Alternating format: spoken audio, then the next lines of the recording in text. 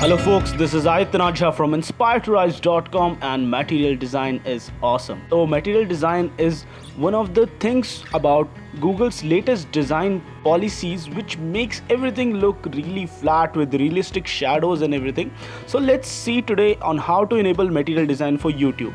Right click on the YouTube browser tab. Once you have started YouTube, just right click anywhere and click on inspect element, go to www.youtube.com cookies and delete that specific visitor information cookie that we told you. Go to console, paste this code that we have given in the description below, and once you are done doing that, just press enter, and after that just reload your page, and 1 2 3 4, voila, you have the new material design for YouTube, which looks really neat, really awesome to see, and is a pleasure for watching videos.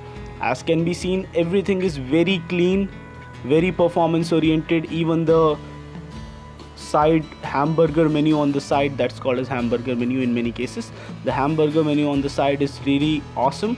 And as can be seen, the transitions, the effects, everything is in place in terms of what is visible in material design. Even the channel pages look really great, search results pages look really different, and when you go to the channel pages, the YouTube bar changes color according to the channel theme.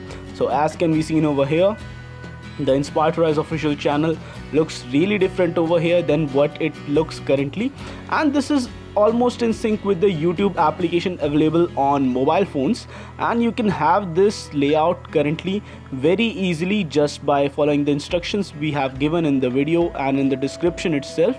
And overall this design does look awesome, but there is a caveat to this design. When you are logged in, then you won't be able to visit YouTube like this, and specifically it's a bug in this workaround, and whenever you try to sign in and then visit YouTube, then the normal design would be reinforced. So sad, that's something bad, and logged in users would miss out on this feature.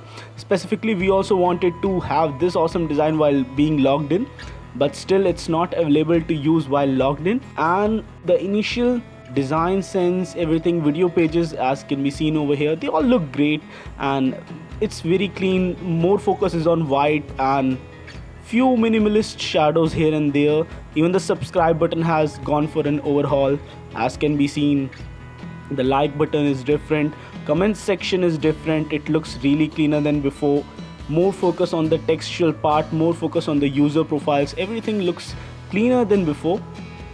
So this is the future of YouTube as we will go forward. The subscribe button looks really great with prominent focus on it, and would lead to more users clicking on it. And you can see in the share button, you have only 3 share buttons. So they have removed a lot of share buttons of redundant networks which aren't being used by many people these days. So only Facebook, Google Plus and Twitter. And apart from that, overall design sense, everything seems really solid on this one. So guys, this was all for this video, and do try to enable material design on your YouTube and try to experience YouTube like this. And guys, no matter what you do, stay inspired to rise. If you like this video, don't forget to hit the thumbs up, and don't forget to subscribe to our channel. This is Aditya from inspiredtorise.com signing off folks. Stay inspired to rise.